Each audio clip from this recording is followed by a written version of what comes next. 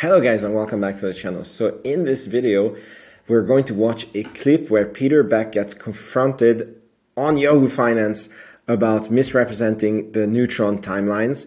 This is a recent accusation that was leveled against Rocket Lab, and it certainly looks like, if you have been following my tweets, that it is coming from, and my videos, from Rocket Lab competitors who want to basically bid on the contracts that Rocket Lab would get if they do complete this mission before the 15th of December. And mind you, these are possibly in the billions of dollars of launch contracts that Rocket Lab could get in lane 1 or 2, I don't remember. It's late in the evening of phase 3 of the NSSL launch program. So his answer is very amazing. Plus they talk about other Rocket Lab stuff. So it's important for us as Rocket Lab investors. So make sure that you're subscribed, like the video, all this good YouTube stuff, and let's begin watching.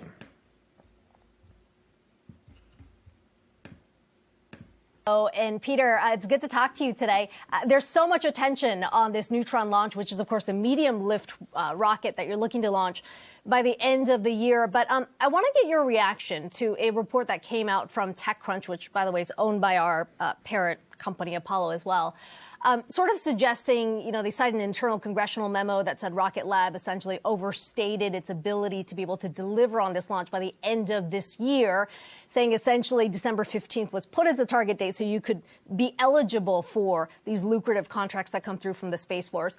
Want to get your reaction to that. How much credence do we put in that, and how credible is that launch target, December 15th? Yeah, well, thanks very much. Look, I think, you know, clearly we've got the attention of our competitors, and, you know, I take that as a feather in our cap, that, you know, people start throwing mud at you. So, look, we're working super hard to try and get the vehicle to the pad by the end of the year. I think everybody knows that.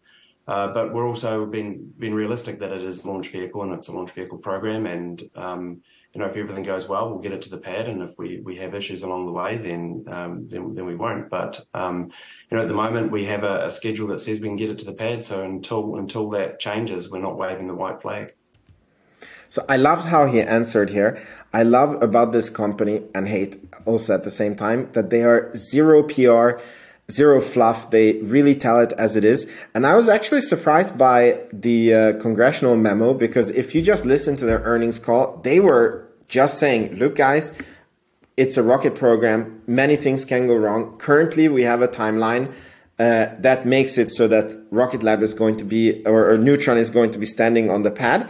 But if anything goes wrong, any tests go wrong, we're not going to make it. But we have no reason to update the timeline because currently the timeline seems to be working. And he said the same thing here. And this to me is not misrepresenting. It's actually stating exactly how it is. And as I said in an earlier video, probably this attack comes from, or maybe not even the attack, because I also see many retail investors that are very not suspicious, but maybe anxious about if Rocket Lab is going to be able to deliver Neutron. And by the way, it is a moment of worry for us retail investors, because in the last earnings call, they said Rocket Lab cannot be profitable without Neutron having flown.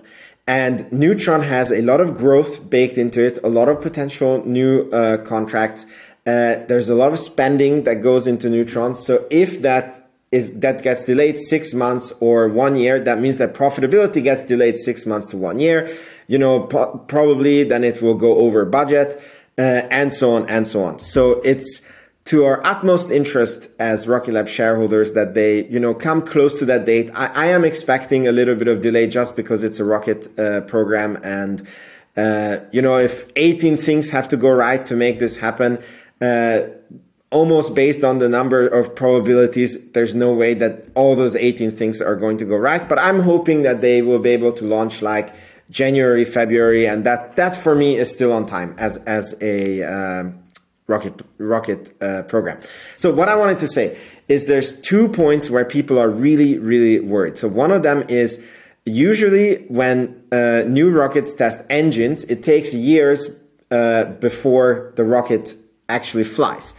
But here, in many interviews, Peter Beck have said that the engine is the least innovative part of the rocket.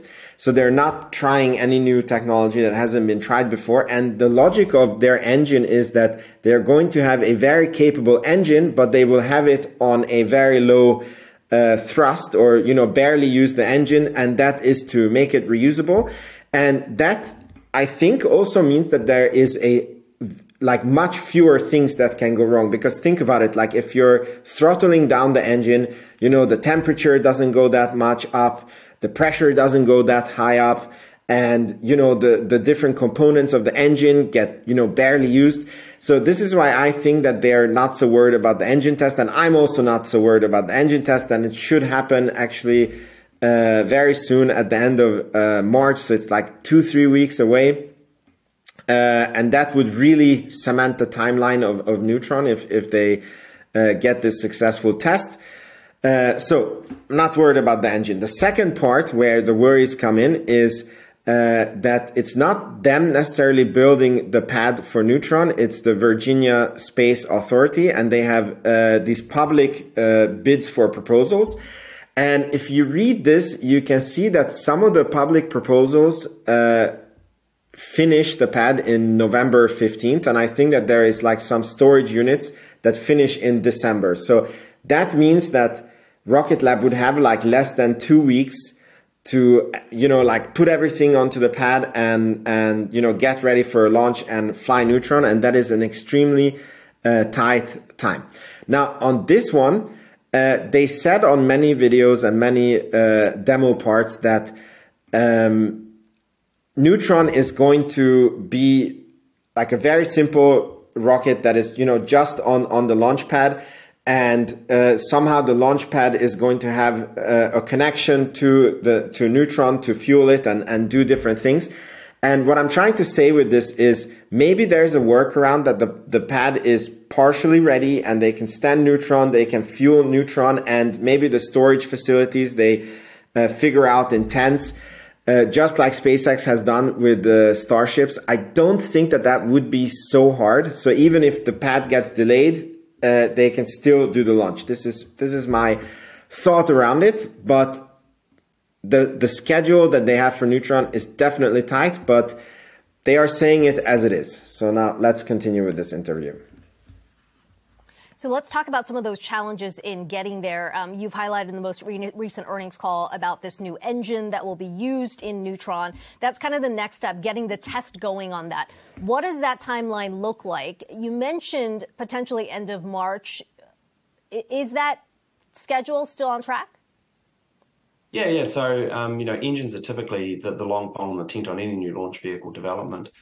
We've done everything we can to try and remove the stress out of the engine and the engine program. So, we'll look to have something on the test stand, hopefully by the end of March, and then that's when the rubber hits the road. As we'll see how the engine performs, and we're kind of at that honeymoon phase right now where we have a lot of hardware all coming to fruition.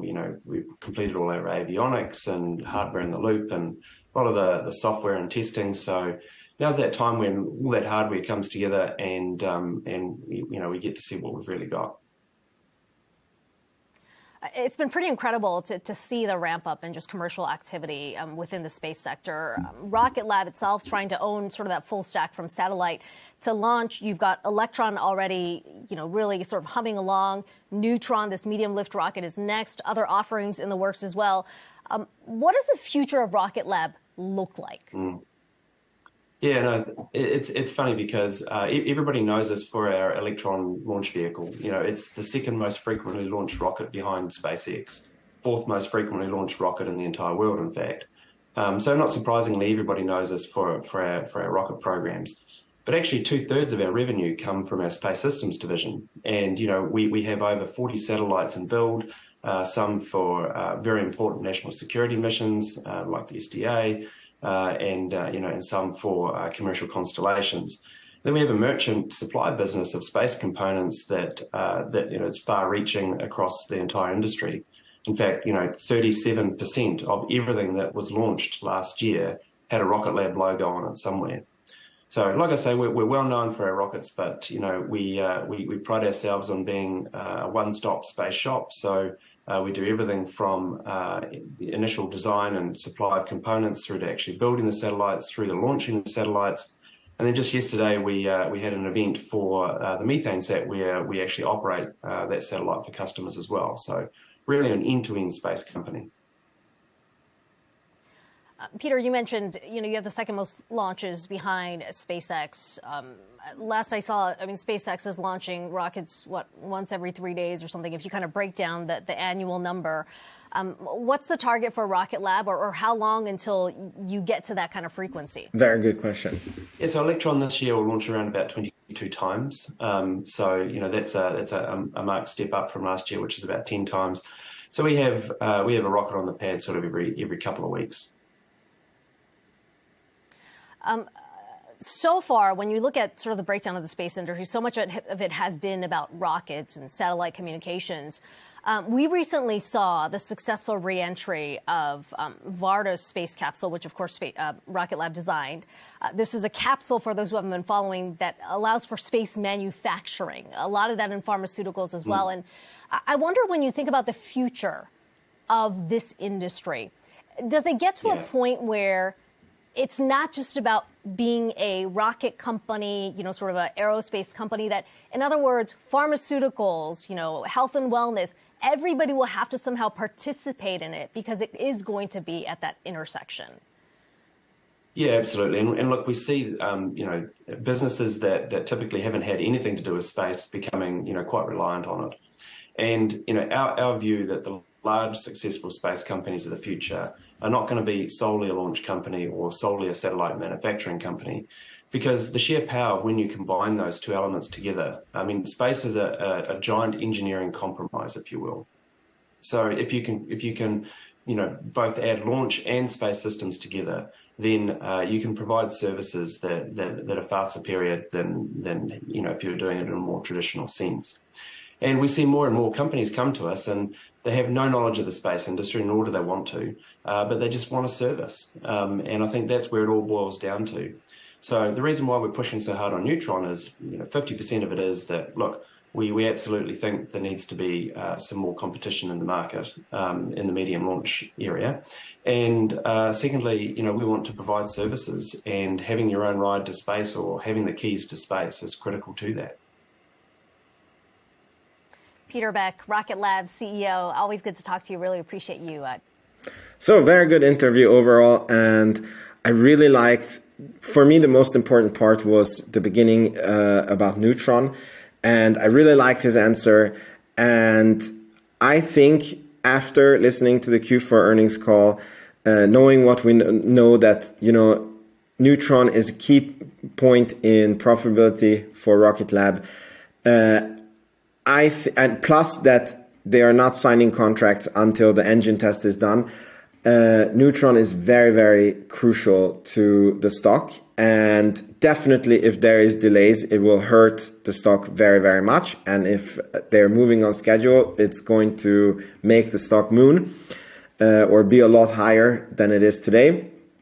So definitely have to keep a close eye on it. Thank you so much for watching. If you feel you got value out of this video, you can join the channel membership or Patreon. There is the same perks on both of them, which is pretty much nothing at this point. You just get access to my valuation models of Palantir and Rocket Lab and some others that I will upload there.